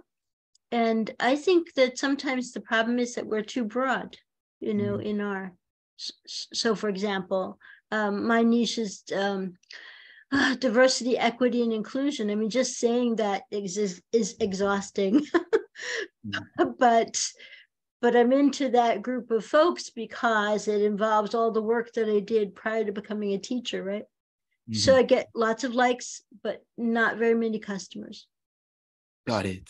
So it sounds like you're Mm. ticking that passion box, right? You're passionate about helping them, and you also have the experience and knowledge box, which is really good. So the thing to focus on then is remember that viable business box. So do they have a need for the service you're providing? We really need to identify that Right. first. What exactly is the service, and does it fix pertinent problem for them? Right. And once we know that, then we just need to figure out, okay, well, do they have the money to pay you what you deserve? So I would say a little bit more research there. You've got the connections, they're engaging. Let's find out exactly what their problems are. And then you just need to position yourself to say, hey, look, I understand you have these problems. I have this thing that solves them. Right. Thank you, Robbie. Okay, no, great question. So it's like kind of exactly what I've done here. I know from talking to teachers, two of the biggest problems are actually creating a program, because it's time consuming, and then positioning themselves online. So these things are designed to tackle both of those problems. So yeah, just uncover exactly what they are, and then your solution is there to fix them. Great. So Sandy, I think I see a hand up there. Hey. Hi, Robbie. Sorry about the no video. No Internet's worries. not great. I just wanted to say thank you so much. It's extremely motivating. It's been absolutely great. I've made lots of notes, so thank you. And just a very quick question from me, really, just to ask. I wanted to know what your niche was, and I'm interested now. You've mentioned that. How many students do you have in a class at a time, or roughly? Great question. So I'll start off with the niche, and then I'll tell you about the students in the online class. So my niche, like I said, I started in tech, it evolved, and then eventually I focused on Brazilians, and particularly Brazilians who wanted to work in management or leadership roles who are based in English-speaking countries. And like I said, LinkedIn is this amazing tool. You can very quickly find them and connect with them. So I primarily worked with Brazilians based here in Ireland, in the UK, in the States, and in Canada, and particularly Brazilians in those more senior positions. So that was my niche. Originally, it was a one-on-one program. The price was €600 for a 10-week program. The 10-week program consisted of one lesson a week, which was 60 to 70 minutes in duration, some tasks to complete between sessions, and it covered all those modules I've shown you today. Now, fortunately, I started to get some traction. I got some more testimonials. I learned, like I said, marketing was a big gap for me. I learned about marketing and positioned myself on LinkedIn the right way. And I got to a point where I was getting enough interest where I could then start to work with people in groups. And of course, groups is a much more efficient way to work because, hey, our time investment stays pretty much the same, right? Typically, the group class, it might take 10 minutes longer because I do a Q&A at the end, kind of like this. I didn't want anyone to go away with like a burning question that they hadn't answered. So I'd add a few minutes on for that, but everything else stayed the same. The program stayed the same. And I worked with 3 in a group. One of my groups had 4. All the other groups had 3. Sometimes I'd work with just 2. And the reason I found that was such a sweet number is it allows you to kind of play around with those interaction patterns. All right, Laura, great answer. I want you to choose a question now and ask Jonathan, you know, like, so you as the teacher, you can take a step back and facilitate the interaction. Again, with the slides, it becomes very easy to do that. And then the price, when I launched my group program, it was a 10-week program. I then bumped it down to an 8-week program because I could make the material more focused when I realized, okay, they don't really need that. It's easier if I take this out and streamline that. So it eventually became an 8-week program, and it was $600 for the 8-week program if it was a group, right? So, you know, the hourly rate then, it was a really, really nice return per hour. And the cool thing then was I'd already done pretty much the program, so there was very little lesson planning time involved. Right, great. Just one more question from me then. Did you have a couple of programs running at the same time? It was, or do you have? It was always the same. It was always the same program. Right. So Got it. Yeah. Now, I had extra modules, right? So I had email writing, but if this group really wanted to focus on job interviews, I would say, okay, we'll do an extra session on job interviews and I'll remove the email writing part. So I was flexible. I always made sure the program fit the needs of the students. But it was always like one program, kind of like imagine you have a menu with 5 or 6 items and you just need to choose the 3 items that best fit the student, if that makes sense. Yeah, got it. Thank you so much. It's really motivating. I've been threatening to do it for years. I'm currently in Southeast Asia as a secondary English teacher, but I intend to go home next year and set myself up online. So you've been really helpful. So happy to hear that. It's a crazy journey, but like it's been the most rewarding thing I've ever done. So like wishing you every success with it. I'll be looking into some of your materials as well, which will really help. The marketing side is my big issue. So yeah, I'll be definitely looking at some of those to purchase from you. Thanks a lot. Great stuff. You're not alone there, by the way, with the marketing stuff, for sure. All right, thanks, Sandy. Cheers. Let me just jump into the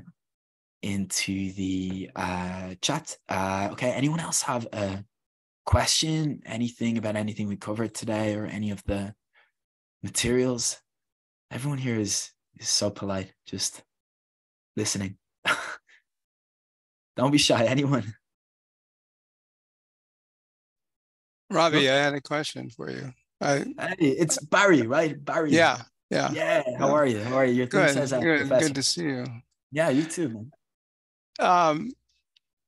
I have ADHD, obviously. At least I was diagnosed when I was a child before they had the diagnosis of it.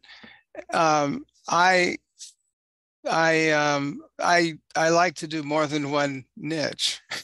I create separate identities, separate branding, separate names.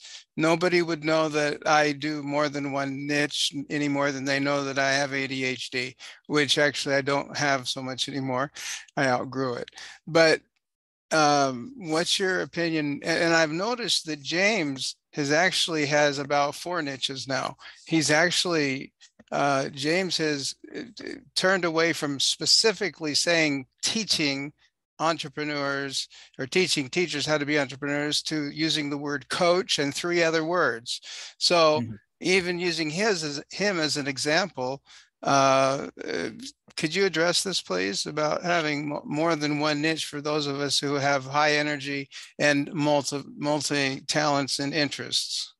For sure. It's such a good question. And I know the temptation is always there, like to, you know, some days we'll wake up and we'll feel a different energy for something and the temptation is there to go into it. I think from a purely business perspective, we've got to nail down the first thing before we move on to a new thing. Otherwise, we're never going to complete the process with anything, right? So for example, I'm no longer teaching. I do miss it a lot, but I committed myself fully to working with teachers at the beginning of 2022. And I immersed myself fully in that because I know how challenging it would be if my energy was divided across 2 different niches with different needs and different interests.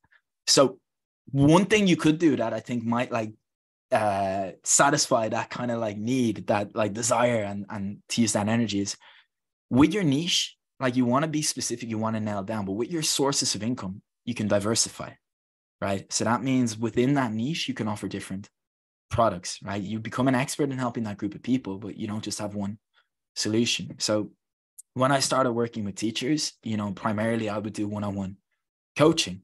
Right now, I've created different products, different solutions to diversify my sources of income.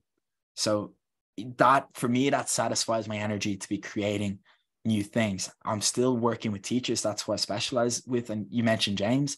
And James, I think like his main focus now is on that kind of newer niche you mentioned, because he knows if like you spread yourself too thin, you know, across too wide a space, you just become less effective in every area. So just to summarize, with your niche, nail down, but with your source of income, you can diversify, meaning different products, different solutions. So does that make sense? Kind of. I'll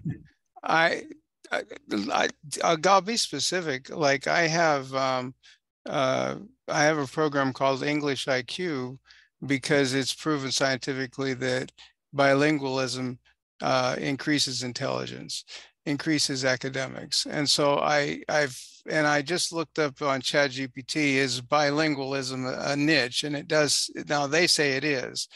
Whether it is or not, I don't know. But I teach mainly in the China market and a few Brazilians because I'm here in Brazil. But I also have something that I've created called English EQ, which is about teaching using emotional intelligence and teaching English with books and materials related to English, but for emotional intelligence. So I'm doing IQ and EQ.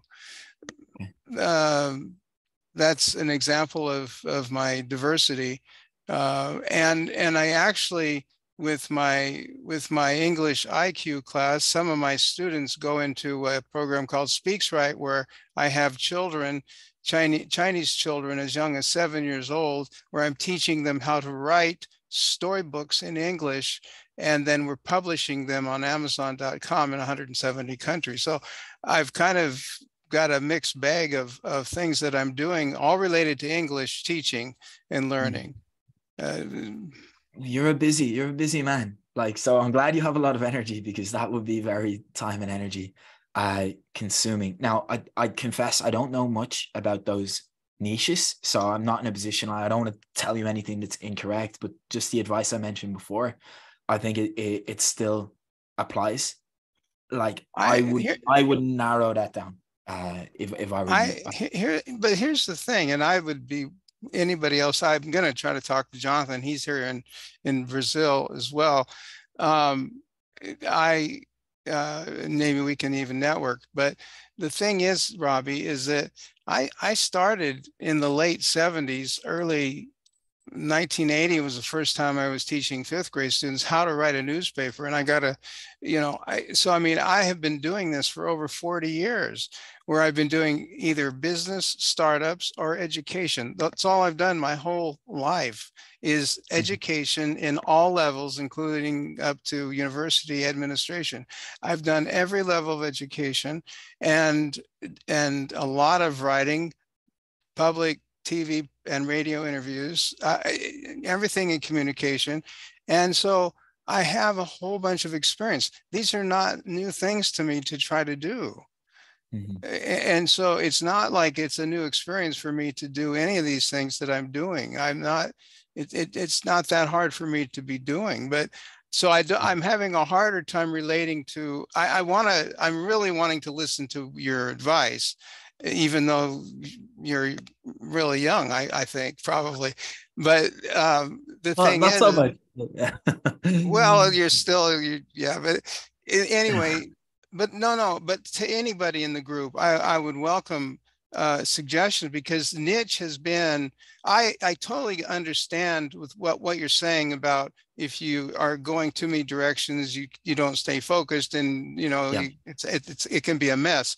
The thing is that I could have worked in a circus if because I can juggle so many balls at the same time. And the thing is that, I mean, when we had fax machines and computers and I'd have one phone at each ear, this is how insane I am with doing multi things. You can only focus on one thing at a time, but I'm this huge multitasker, and I would get terribly bored if I wasn't doing these different things. So I want to agree with you, but I don't totally get it, and maybe somebody can help me.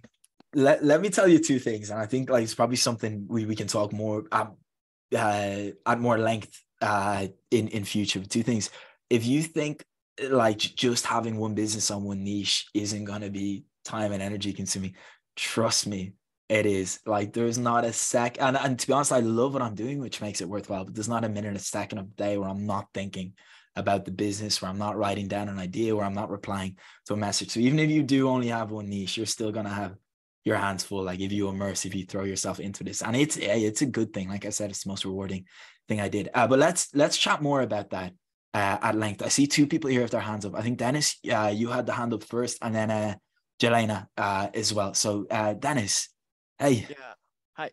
Hi, Robbie. Thank you. Hey, it's great to see you. Yeah. It's a pleasure. Yes. I really learned a lot from your talk, and from what I got is that the program is a course, right? And the teacher should be a course creator. That's what I got. Yeah. I appreciate the price. It's an affordable price. I mean, the package that you offered us. And sure.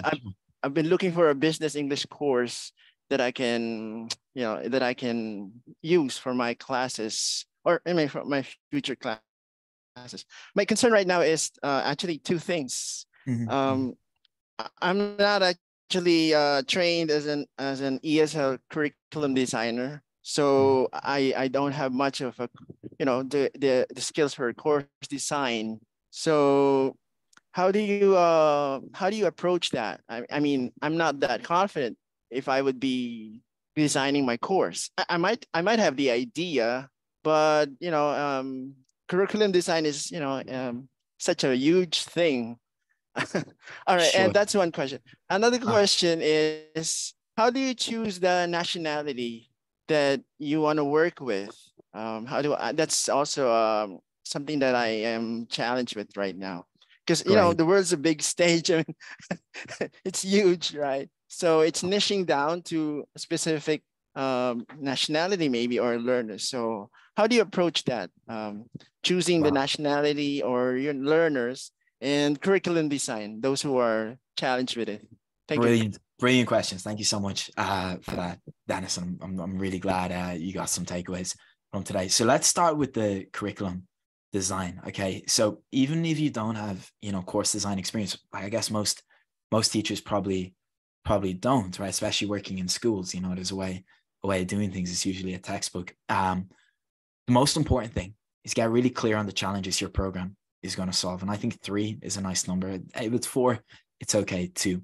And then think, okay, how much time am I going to allocate to each of these challenges, right? So will it be 3 lessons, 4 lessons? And then you can divide it up into the modules, right? So we've got to start there. Before we even start creating the lessons, we have to have that map in our mind, so we know whereabouts we are on the map, and also so we have something we can market, something we can promote, something we can build our business upon. So we start there, and then from there, Dennis, it's just a lesson by lesson approach. It's one lesson at a time. So when you start, let's say you get your first student for your program, the only thing that matters is their next lesson. Hey, you've got a map, what's going to come later, but it's just going to be one lesson at a time. Mm-hmm. Right? The next lesson is going to be lesson 2. I'm not going to worry about 3, 4, and 5. Yeah, and I'm going to nail down lesson 2. And the cool thing is, by the time you finish the program with that one student, you've pretty much got the full thing made. All right, it's going to be refined, it's going to be improved, but you've got something you can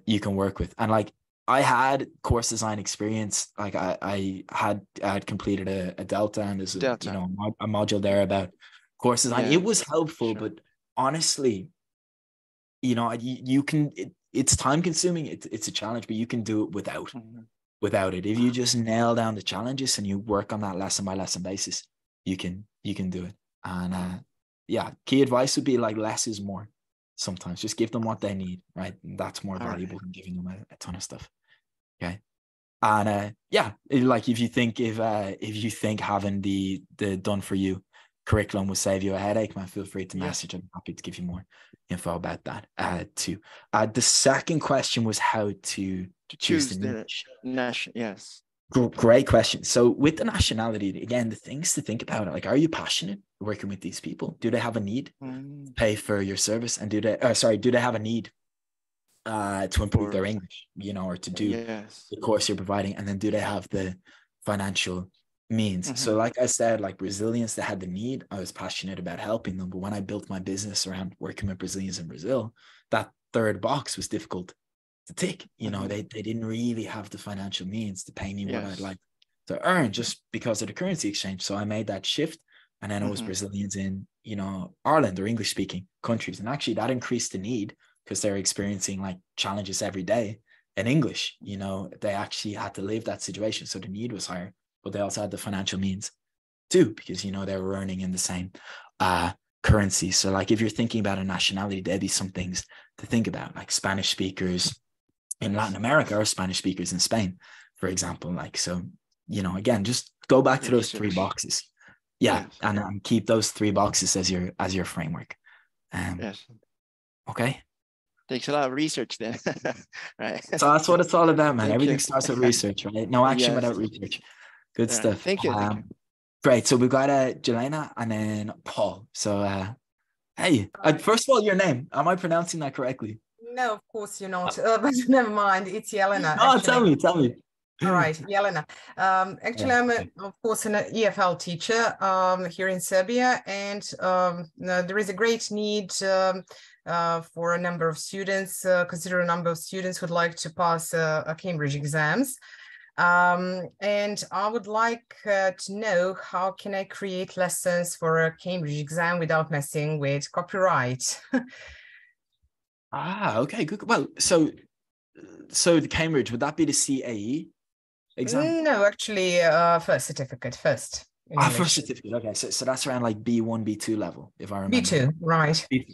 Got it. Okay, so again, it goes back to identifying the biggest challenges, right? That's being that niche teacher. So for example, you could become a Cambridge coach for the speaking part of the exam, right? Because the way they get a score, I know IELTS works like this, so I'm not as familiar with Cambridge, but I believe they got a score for each section, right? Each part of the exam. Like there's the use of English, the speaking, and there's the listening. So you could become a specialist in helping them with these certain areas. So if it's the speaking, you don't even need to worry about copyright there, because you know the questions, how the speaking exam is conducted. So you just give them actionable tips for answering the questions and role play it together.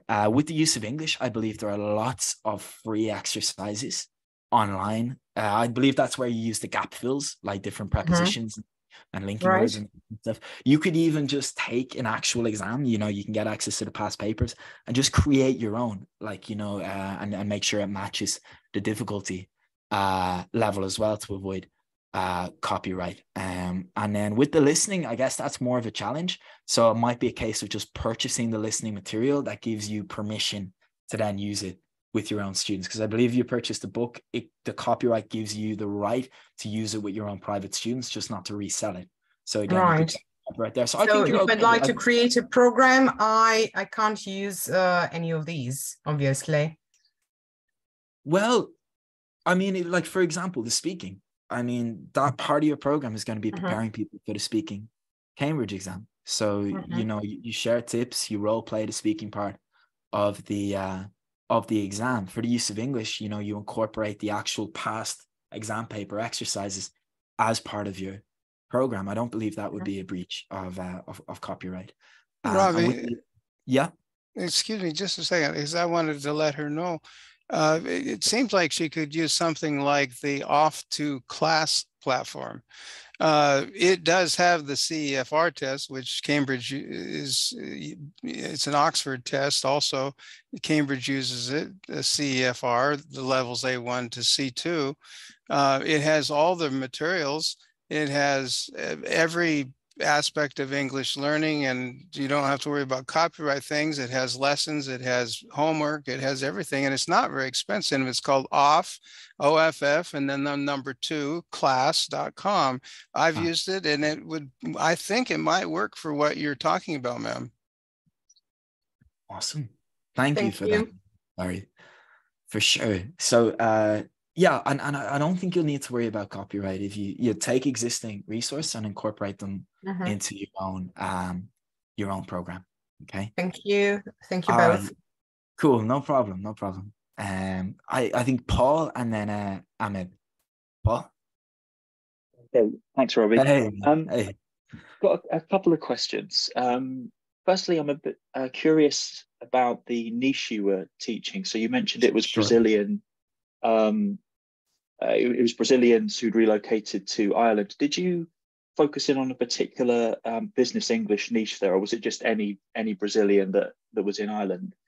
I know. And the second. Yeah. Oh, sorry. Yeah, sorry. And the second. Yeah, it's quite quick. And the second thing, if you don't mind, I'd like to get into the perhaps slightly grubby topic of money. Sure. As much as you're willing to share. I mean, you mentioned when you were teaching your niche how much you were pulling in a month, but I'm curious to know how many teaching hours you were doing a week, and when you started, did you go in at a lower price and edge it up? I'm kind of quite curious to know what your journey is there, as much as you're willing to share, short of showing us your bank statements, obviously. Yeah. All right. I think I actually did a post on LinkedIn where I did actually share, but no, they're really, really good questions asked. And I think it is really important to be transparent about these topics. So the first question, I believe, was about the niche. So it was with Brazilians, but a focus on business English.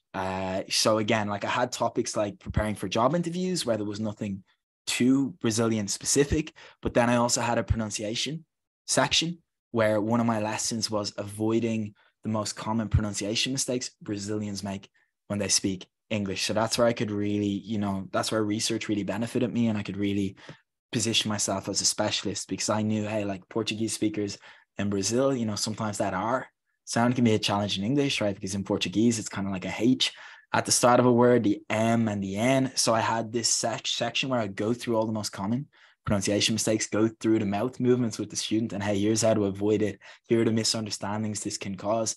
And that was kind of like the language specific section of the course. And of course, pronunciation is really important, because in business, in communication, most misunderstandings are because of pronunciation, not necessarily bad grammar. So that was a really important pillar of my program too. So yeah, the business English, but with the niche specific aspects sprinkled through it. The next question was the next question about money, or was there another question before that? No, I think that was it. Just the what niche you did, and just more info on what you're able to charge and how many hours you taught, and I'm quite curious. Great. So when I started at this price of €60 an hour, or 600 for my 10-week program. Right. So that was the price, 600 for my 10-week program. And I gave students the option. They could pay up front, or they could pay in an installment option. Now, of course, the installments would be, slightly more expensive. Now, miraculously, within a week, I got my first student at that price. And I thought, oh, wow, like this is going to be easy. I had that false early optimism, within my first, I'm really like, I spent a while learning, trying to figure everything out. But once I really got that plan together and became a program-based niche teacher, once I settled on that, it didn't take long to get the first student at that price. And then, my false optimism evaporated pretty quickly, because I was able to set up a few more calls with these students, but I just couldn't get it at that price point. And there were two reasons. Number one was, I just didn't have my skill. There was a skill gap. Right. You need to have certain skills to be able to communicate the value on a call. I didn't have experience with that, so I wasn't doing a good enough job communicating what I had to offer. Also, my program wasn't really created at that point, so it was more difficult. But also, my niche was Brazilians, but I was focusing on Brazilians based in Brazil, because I thought, okay, well, that's where most Brazilians are. And of course, that price point for them was a challenge, right, because of the currency. exchange. So I made a few pivots, right? Again, like they say, the definition of insanity is keep doing something, keep doing the same thing if it's not working. So I identified what was wrong. I made the pivot.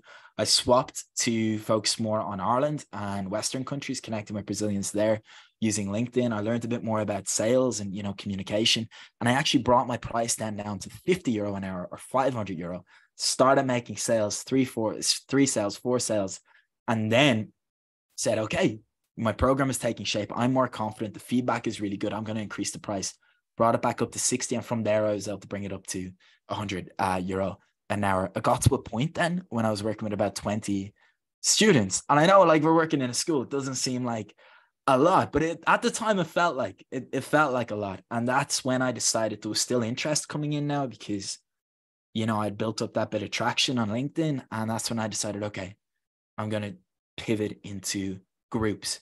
So I got my hours down to about 11 teaching hours a week. So it was 4 groups and still a handful of one-on-one students. So even with those lower hours, booking in those groups, that's when my income kind of hit that 5,000, just over €5,000 threshold. So at that point, it was around 11 teaching hours a week and was a combination of groups and individual students. Now with the groups, there was a bit of maintenance involved too, because, it was my first time doing it. So that took a little bit of time, but in terms of pure teaching hours, it was at around 11 at that point. So hopefully I've answered everything there. Absolutely, yeah, that's great. Thanks. Great stuff, man. All right, thanks for that, Paul. I know it's good, man. Never be afraid to ask about the money stuff because look, it's important. We're all here to earn a good living at the end of the day. I think EFL teachers, we're kind of conditioned to blush when the topic of money comes up, I think. I know, but yeah, it's important. So I'm glad you asked that. Thank you for that. Ahmed, hey. I think you're still on mute. Yeah, excuse me for not sitting up straight. No worries, man. As long as you're comfortable, it's the most important. How are you? Good. Definitely caught on to a few of what you said, like about early optimism and like changing things so that the price is a bit more reasonable, and then seeing if that was really the issue. And I kind of went through those 2 things too, like but yeah, like I started out being a business coach because I thought like teaching English is not really like where it is for me in the long term. Mm-hmm, at least like teaching communication, like I don't feel like it's really like my strong point, and I feel like that's where this is going, like with the whole like ESL teaching, just get better at like being a corporate communicator and stuff like that. And actually that's like ironically enough, that's what's like turning me off my new niche as well, is that I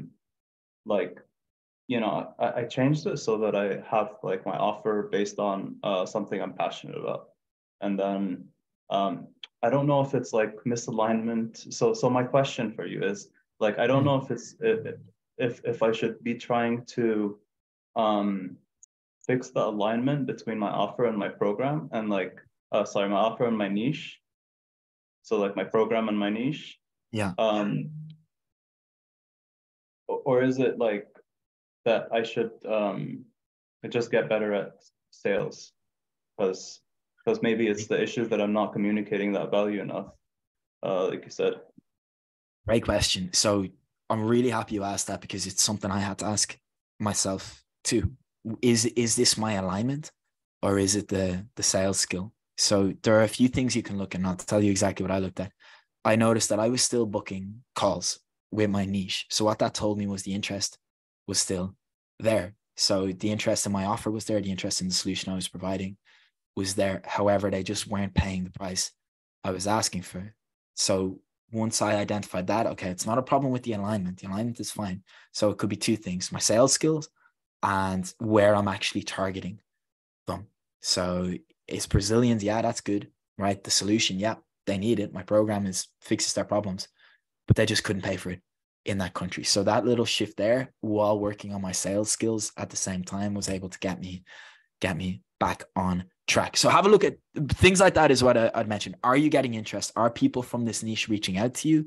Are they responding to your content? Are they messaging you on LinkedIn? Are they open to having calls with you? If they are, your alignment could be okay. Now, if you're booking lots of calls, but no one is buying the program at the price you would like, then there's just a skill gap in sales. So the good news is, hey, like a skill gap can be closed, right? We just need to work on it, level up, find a coach, practice with a friend, whatever you need to do to plug that skill gap. And every person who comes from that teaching background, almost every person, we all had those skill gaps. Teaching, hey, we might have had that nailed down, but we all had those skill gaps in marketing and sales. And we really need to plug those gaps if we want to succeed independently online in any area, teaching or otherwise. So kind of a long answer there. But yeah, the important thing is have a look at the metrics. Hey, if you're booking calls and you're not closing, it could be a sales skill gap. If you're not booking calls or not getting interest, it could be your marketing or it could be your alignment. So I'd take a closer look at those areas. Okay, yeah, that's given me a lot to think about. Okay, all right, great stuff. Thanks for the Robbie, how do we make an appointment to talk to you for a few minutes? If you go to my LinkedIn profile at the top, just on the I don't even know how to log into my LinkedIn. Just message me on Facebook then. Okay. I'll copy it into the chat. Okay. Thank you. No worries, man. Cool. Oh yeah, I think I sent that as a direct message. All right, let me just check. I have it. I have your Facebook though. Great stuff. I think is there one hand up still here that I'm missing? Or no, I think we're good. Wow, 18. We're almost going 2 hours. Now that is unbelievable. Thank you so much for joining me today. I hope you got some value from this, probably some stuff to think about. But all of you, as long as you've registered, it means I have your email. So I'm going to be able to send you an email with a copy of the recording. So everyone is gonna get that. So yeah, thank you so much for joining here today. The questions are absolutely awesome. And yeah, I hope you got some value. Pretty ambitious, but I think we managed to cover all the main points. So yeah, have an awesome day. Yeah. Thank you, Robbie. Yeah, you too. Right. Total pleasure. All right. You know where to find me if you have any questions, right? Robbie on LinkedIn. I'll put the link into the chat. So yeah, don't ever hesitate to reach out. I think you're one of the experts that would be best to have because you talk so fast. And so you probably get a lot more value out of talking to you than many of the other experts in James's program. Oh, Barry, one of the things that was a compliment, not an insult. I know it was, but let me tell you, one of the notes I made to myself when I had a look, when I put these slides together, I was like, Robbie, you have a lot to get through, but don't go too quickly. But you didn't go too quickly because we can all listen faster than most people can speak. All right, man. Well, I'm happy. I'm happy it was a good pace, but yeah, it was something I was conscious of before this. But yeah, I'm glad you could follow. So yeah, thank you so much, everybody. Any questions, reach out. My LinkedIn is in the chat. If you're interested in this offer, I've put the link in the chat and I'll also include it in the email so you can check it out. I've put some like previews and stuff there so you'll know exactly what you're getting. And yeah, have an awesome day. You too, Robbie. Bye everybody. Take care. Bye.